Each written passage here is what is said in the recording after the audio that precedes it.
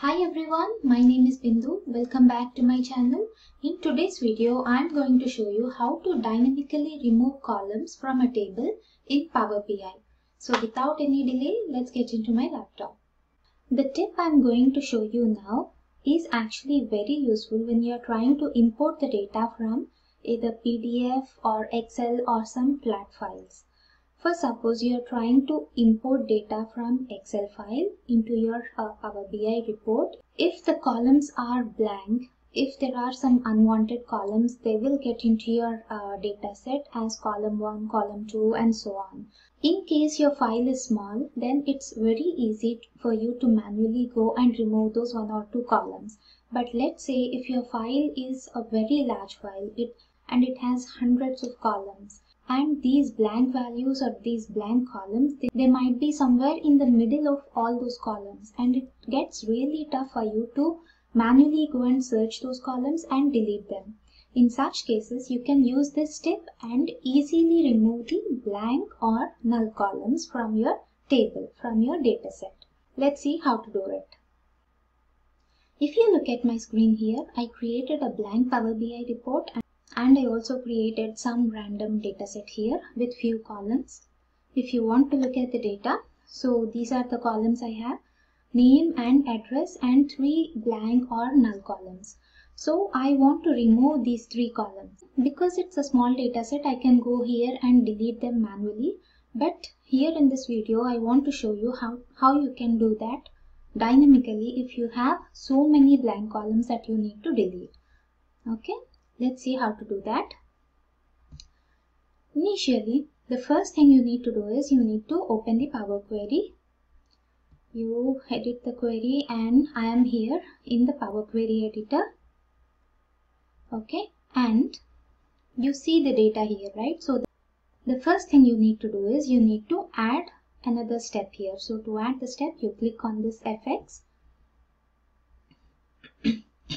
So here, what you need to do is you need to get the list of all columns that are there in your table. So the first step is to get all the columns, to list out all the columns. For that, the formula you will be using is table dot column names. Okay, and you'll be getting it from source. That's all. And here you got after the first step, you got the list of all the columns that are there in your table. Okay. And the next step, what's the next step is you need to identify the columns that starts with column. Because when you're trying to import the data from Excel, if the column values are blank or null, then they'll start with column 1, column 2, column 3 and so on. So here the next step, the second step would be to identify all the column names that starts with column. Okay. So I'll be adding another step here, and to do that I'll click on this FX. Okay. So here the formula will be list dot find text. Okay.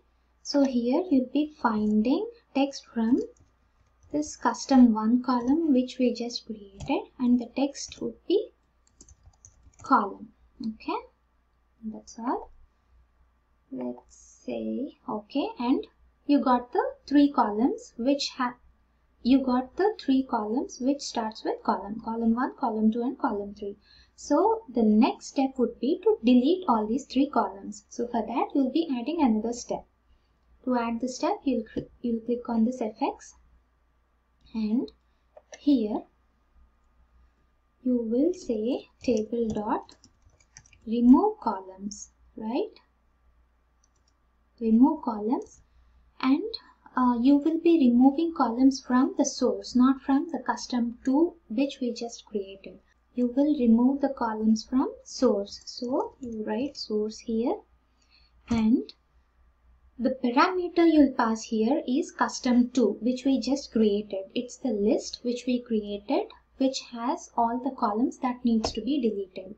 So here I give the parameter name as custom 2. And that's all.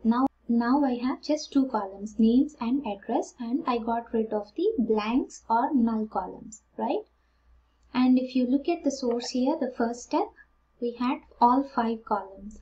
And after we delete all those unwanted columns, this is the final step, we just have 2 columns. So this is how you dynamically delete the unnecessary, unwanted columns that have blank or null values.